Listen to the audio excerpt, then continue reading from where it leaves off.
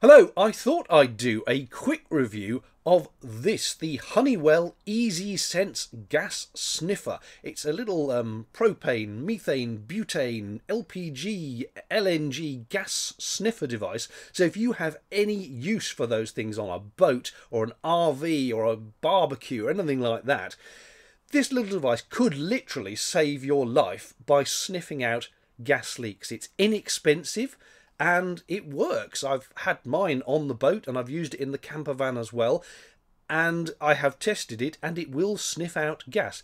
Very easy to use. It's powered by two AA batteries, so stick them in and screw the back on.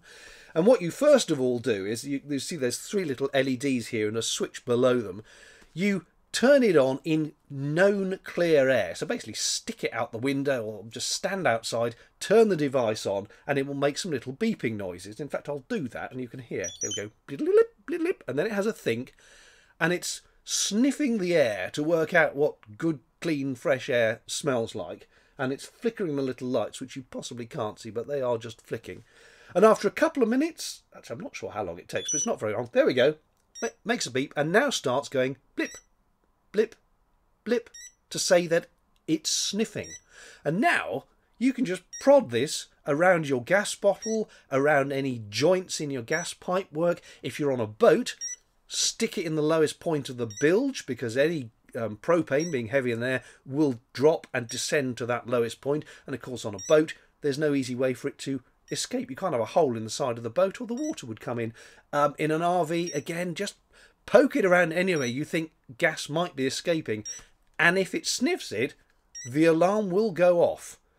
And that's it. It's nice and simple.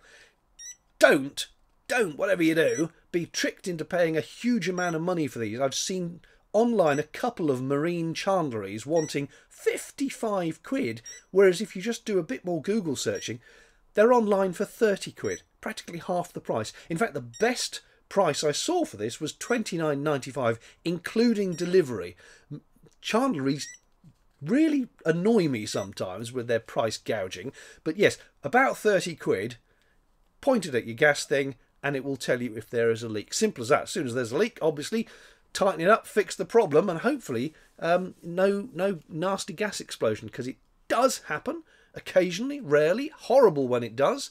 And for the want of doing a bit of gas sniffing occasionally, it's certainly something I would recommend anyone has in their arsenal if they have RV, boat, as I say, anything that uses, the list is propane, butane, LNG, LPG and natural gas. The yellow light comes on at concentrations over 500 parts per million, and the red light in the high alert state is over 2,000 parts per million. Anything under 500 I think it regards as fine.